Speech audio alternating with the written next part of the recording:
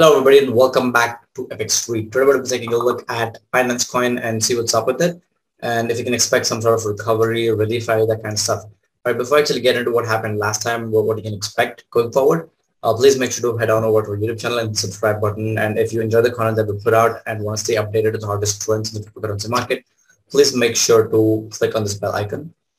That said, you can also give us a follow on Twitter at FXSCrypto. And if you enjoy the content that I put out on my Twitter, give me a follow at Mangyako with the 0 at the end. Right, so back to BNB. But the last time we discussed this, I kind of mentioned how this particular crash that we saw here, I think coin was somewhere around here at 260. And I kind of mentioned how the liquidity resting below these lows over here, here, and here, at roughly 322 was collected when price moved below that on 9th May.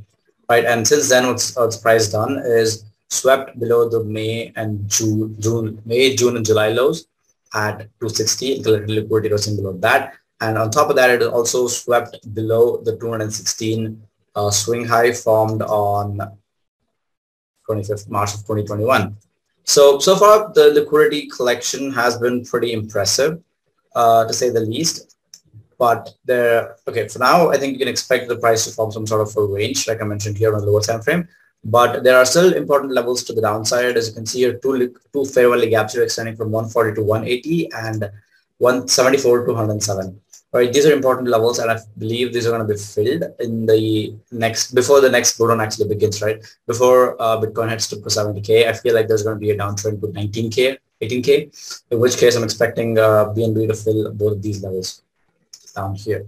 So for now, I think the upside is kind of capped at roughly 310 and 332 if we're kind of looking at it from a conservative lens. But if you're bullish, you can expect the price to head up to $350, which I think is highly unlikely.